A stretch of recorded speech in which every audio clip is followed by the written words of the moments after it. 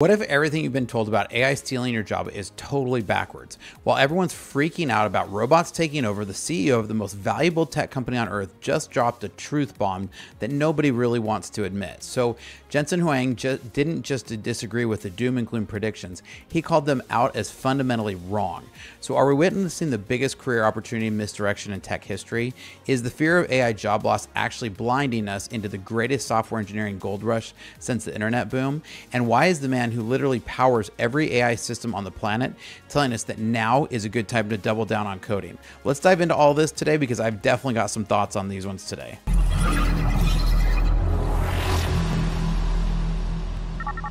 Welcome to Startup Hack. I'm Spencer, and here at Startup Hack, we train software developers and build custom software solutions for companies. With a decade of executive leadership as a fractional CTO and 25 years in software development, I've mastered transforming tech teams and products. All right. So AI panic is reaching a fevered pitch, right? But what if everybody and these big CEOs have it all wrong, right? Jensen Huang, who's the CEO of Nvidia, just shattered the narrative that AI will destroy developer jobs, and that the data backs him up in ways that I'm going to break down for you today. So I'm going to break it down, talk about why software engineers' jobs aren't going anywhere, and where I think they're actually about to hit the golden age. So let's dive into some of these articles here, and I can break this down for you. So Nvidia CEO slams Anthropic's chief over his claims of AI taking half of jobs and being unsafe. Don't do it in darkroom and tell me it's safe. Huang believes that AI technologies will open more career opportunities in the future, right? So I'm sure everybody's heard Anthropic CEO say that AI could cause up to 20% of unemployment within 5 years. He then doubled down and actually went up to saying that it could wipe out a staggering of 50% of all entry-level white-collar jobs. Now, he's making all these loud claims, and of course he is, because what's he trying to do? He's trying to sell, like this, the CEO of Anthropic. He's trying to sell his stock, right? I get it. He's trying to hype it up, be like, oh, you better buy in or else you're going to miss out because we're going to be the one who has all the jobs, right? So I get what he's trying to do here. But let's kind of break down what Huang says. He says, so first of all, Huang disagrees with Amadi's approach predictions when he's asked about it during the recent Viva Tech conference. And he said he's pretty much disagrees with almost everything the Anthropic CEO says, right? One, he believes that AI is so scary that only Anthropic, should do it. Two, that AI is so expensive, nobody else should do it. And three, AI is incredibly powerful that everyone will lose their job, which explains why they should be the only company building it, right? So he's totally mocking him here. I think AI is very important technology. We should build it and advance it safely and responsibly. If you want things done safely and responsibly, you do it in the open. You don't do it in a dark room and tell me it's safe. Now, he's going on and knocking on him here because, one, he's saying they're the only ones who are saying that they could be able to do it. But Anthropic responded to him and says that he never claimed that they were the only ones safe to build it, right? So they're trying back and forth. So we see this back and forth between these two, and I just think it's really comical, right? But Huang went on to agree that, some jobs might become obsolete, but then in every single case, we see jobs continue to increase. Now, I'm going to bounce through a couple of different topics today, so I'm going to show you some of the articles, but this is just a few of the things that I'm reading through here. So recently, Y Combinator actually said for their summer 2025, they said it's going to be the year of AI agents, and they actually said they want majority of the people coming in to be full stack AI companies. This means they want people to be developers who not only know how to use AI, but also know how to build on AI. So this just is more of a reason that you should be a software developer who knows how to build on top of AI. I'm going to touch a little bit about this, that now might be the best time to learn software development. I'm going to go a little further and say I believe now is the great time. We're going to go through, and I'm going to go through some of these other articles in here as I talk through this today. So remember that in the famous 2013 Oxford study claimed that 47% of jobs would vanish due to automation. Well, okay, that was 2013. It's been over a decade, and we can definitely say that we still haven't done this. So they actually need to grade their homework, right? Because they totally failed and they're getting an F. Now, the study predicted that tax preparers, insurance underwriters, and data entry clerks would be extinct by now. That was 2013, right? They said it would be extinct over the next 5 years. We're still here. And that's even with the explosion of AI that we've seen just in the last couple of years. Now, according to the Information Technology and Innovation Foundation, there's zero correlation between predicated job automation risk and actual job loss that has occurred. The methodology has fundamentally flawed. They include occupations like fashion models, school bus drivers, and barbers as high automation risk, which is totally laughable when you actually think about it. So this pattern repeats itself through history. Steam engines didn't create mass unemployment. Computers didn't eliminate half of all the jobs, and ATMs actually increased the number of bank tellers. This is why we see this pattern happen over and over again. The lesson here is clear. Technology transforms work rather than destroying it, and AI is following the exact same playbook. Now, Y Combinator, as I was pointing out here, just revealed that their hand in the most dramatic way. 80% of their latest startup batch is AI focused, with 47% being pure AI agent companies. Who do you think is building that? The software developers, right? This isn't just a trend, it's a complete transformation. So we're seeing Y Combinator CEO Gary Tran dropped a mind-blowing statistic. For about 25% of their current startups, 95% of the code they have are working with AI. So these companies are reaching $10 million in revenue with smaller teams, but doing more. That's what I've been saying. This is going to lower the bar to be able to raise the potential. You're going to see people the right people who know how to use technology and use AI wisely and safely, be able to build with it faster. That doesn't mean that the other jobs are going to disappear. Now, Nvidia's CEO just publicly dismantled Anthropic's CEO's prediction that all AI will eliminate 50% of entry-level white-collar jobs. He went on to say, you're not going to lose your job to AI, but you're going to lose your job to somebody who uses AI. That's like literally, I think he stole my quote, guys, because like I've been saying that for over a year now on this channel here, right? He's literally been saying it. I tell my developers all the time, you're not going to lose your job to AI, but you might lose it to a developer who knows how to use AI. He literally stole my quote, guys. We should go after him. I'm kidding. But this perfectly captures the perfect reality. AI is becoming a powerful tool that software engineers need to learn how to use. So I get a lot of hate out on the channel, people being like, you're negative to AI, you hate on AI. No, I'm an AI realist, right, guys? AI is not going... LLMs aren't going anywhere. I hate the term AI because it's not really a sentient being. AI gives the drift towards AGI and towards it being a sentient being. LLMs are really powerful technology. They're not going to go anywhere. We're going to want to learn how to use these, right? But I think this is going to perfectly capture this, right? AI is becoming a powerful tool that we can use. Huang advocates for open AI development rather than secretive approaches favored by some companies, saying, don't do it in a dark room and tell me it's safe. What he's pushing for there is he's pushing for open source LLMs and open source AI tools and open standards. Anthropic stuff's all closed. They're not releasing their models. They're not releasing any of their tools that they're building. Now, they are a big champion of MCP, but other than that, not pretty closed company. So that was a little dig at them, right? There's some shots being fired back and forth here. Now, Nvidia sells hardware that powers AI. So I get that also Huang's trying to sell some more hardware, right? He wants more people building software on AI. To him, it's better to get developers. I get that everybody has kind of a motivation behind this, but I'm with Huang on this one, right? Because here's the counterintuitive truth that most people are going to miss. When companies become more productive through technology, they historically hire more people, not fewer. I know that there's this thought process out there that CEOs are sitting there thinking, oh, if I can just get more revenue and sit on my piles of money. No, generally what they do is they get that piles of money and they deploy it out into new projects. That's traditionally how capitalism works.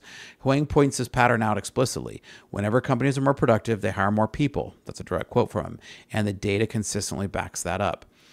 So look at what happened during previous technology waves, right? The internet created millions of jobs that didn't exist before, from web developers to social media managers to many other things. AI is going to follow the same pattern, but at a different scale, right? At a larger scale. We're seeing entirely new job categories emerge around prompt engineering, AI training, and agent orchestration. At all the companies that I'm working at, they're wanting to do more with AI tools. My pipeline is actually getting more full as I talk about AI agents and about building on top of AI, not less. And I know all you guys are hating on me out there saying I hate AI. Quite the opposite. I'm literally growing my business around it. The World Economic Forum predicts that while AI may displace some roles, it will create 2.6 million new jobs in AI and machine learning by 2027 alone. Now, if your company has systems that aren't connected, reach out to us, because here at Startup Hack, our specialty is connecting systems, especially if you're looking at great ways to integrate really safe and good ways to integrate AI. reach out to us at startuphack.com/Spencer because we'd love to help you out. Now, the role of software engineers isn't disappearing. It's totally evolving. Y Combinator identified AI software engineering team as the major bet where humans manage teams of a lot of different AI coding tools as well as building on top of AI. Now, this represents a fundamental shift in the developer role, but I've seen this shift over and over again. I know in the early 2000s, everything was Web 2.0. Web developers got killed off by Web 2.0, right? No, they had to evolve. So the bottleneck in software creation is shifting from writing code to designing systems and managing some AI tools along the way to help make them more efficient. Companies need engineers who understand both traditional software architecture and how to leverage AI capabilities. So while everyone obsesses over AI replacing developers, there's a massive shortage of engineers who can actually build and maintain AI systems. This is our opportunity. Y Combinator is desperately seeking startups that can accelerate AI infrastructures. The irony here is thick. We need more software engineers to build the AI systems that are supposedly going to replace the software engineers. But we all know the difference, right?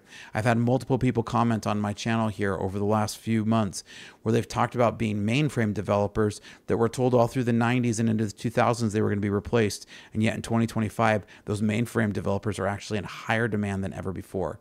The talent gap between elite AI practitioners and average implementation teams is wider than most executives realize.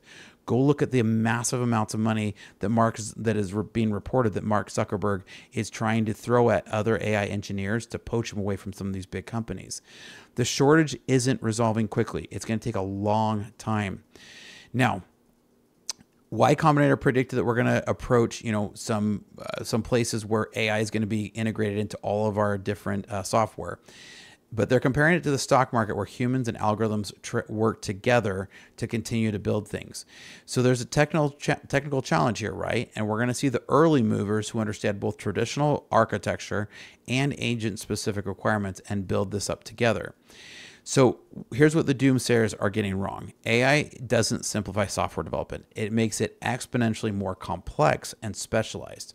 You're going to need engineers who understood all the old stuff, but now understand prompt and optimization, model selection, fine-tuning, vector databases, retrieval augmented generation, and agent orchestration, just to name a few of them. And if those buzzwords don't hit the SEO, then I don't know what will, right? But the integration challenge are massive, right? Most developers don't even know half of those things. So if you get developers who understand the old former architectures and now bring in these new technologies and can figure out how to build them, because we're going to need to connect all of our old systems. AI is not going to do that for you. One of the things that pretty universally everybody will tell you, AI does not do well with legacy code. That's going to require humans. AI can do some decent jobs at writing some very boilerplate code and maybe some proof of concepts, but nothing that would hit production and nothing that's going to go grab an old massive code base and do anything with it. So every AI feature requires careful monitoring and careful integration. So we're seeing new specializations emerge. And this is going to be, what we're going to see constantly. We're going to see DevOps trying to integrate with AI. We're going to see prompt engineers now trying to merge with REST APIs. We're going to see AI safety engineers, which is going to be a whole new category of things. There's going to be model optimization and specialists. So rather than reducing the need for engineers, AI is creating more specialized engineering roles than ever before. Let's look at this for a minute. Is XAI reducing its number of developers? They're one of the leading, arguable or not, they're one of the top 5 to 10 leading AI companies, and yet they're massively trying to hire. There's a massive demand out there right now among all the different frontier AI companies fighting over the software developers to try to be the ones to get these software developers here. So just the same way that was predicted in 2013 that 47% of job loss would happen from AI. And again, that was 2013. This is from Oxford, so this wasn't like a hearsay thing. We are now seeing more demand for software developers than ever before. Now, a lot of people being like, oh, but it's taking jobs out there. No, interest rates have taken more jobs from software developers right now than AI has. And anybody who wants to try to show me any numbers to prove otherwise, I've got a bunch of other numbers to back it up. Y Combinator is betting big. Every company's betting big. There's a reason Nvidia is saying this. They don't want to be scaring people away from software developer. Every major technology wave has followed the similar pattern. Initial fear, followed by massive job creation in new categories that didn't exist before. The Bureau of Labor Statistics shows that no correlation between AI exposure and job decline. In fact, many AI-exposed occupations are growing faster than average. So while you might see a slight decrease in some software engineering roles right now, because of those interest rates I talked about, AI engineering is at over 250% year-over-year increase. Where do you think those jobs are going? Companies that tried to eliminate engineers to replace with AIs realized really quickly that that wasn't going to work. I don't even know of that many that actually pulled the trigger on it. Real opportunity isn't fighting AI. It's becoming an engineer who knows how to architect, deploy, scale, and integrate with AI systems. So in my decades of experience, I've learned that engineers who adapt to new tools early always come out ahead. So be one of those guys. Jump in, dive in. I've got tons of playlists to show you how to start to dive into learning some of it, but get out there and start learning. While others are arguing about whether AI is going to take their jobs, smart engineers are already building the AI-powered companies of tomorrow. Now, what are your thoughts? Do you agree? Do you disagree? I love to have a great discussion, so make sure you leave a comment down below and make sure to like and subscribe. Here at Startup Hack, we love to build custom software solutions for companies, as well as to train up software developers. So reach out to us at startuphack.com/Spencer, and here's some great information about some of our services. Hi, my name is Spencer Thomason, and I'm a fractional CTO. With over a decade of executive leadership and a solid 25 years in software development, I've mastered the art of transforming technology teams and products. So what is a fractional CTO? This is where you can contract someone like myself to come into your organization and get the benefits of a seasoned CTO without having to employ me full-time. In today's fast-paced world, efficiency, security, and product scaling aren't just goals, they're necessities. My passion is building impactful products and enhancing organizational efficiencies through technology. From startups to small businesses, my approach leverages lean methodologies to not just meet but exceed your strategic goals. Whether it's through executive mentoring, cloud system architecture, or launching a minimum viable product swiftly, my aim is to make a significant impact right from the start. Recognized in the Arizona startup ecosystem, my journey has been about creating value and fostering innovation. I have led technology for companies like GoDaddy, SRP, and Wells Fargo and turned challenges into milestones. I've taken this learning and launched 7 of my own brands, and now I want to help you. So if you're looking for a fractional CTO who brings a wealth of experience, strategic vision, and a proven track record, let's connect. Together we can build technology that not only drives your business forward, but also makes a difference. Technology leadership redefined to fit your needs. So reach out today.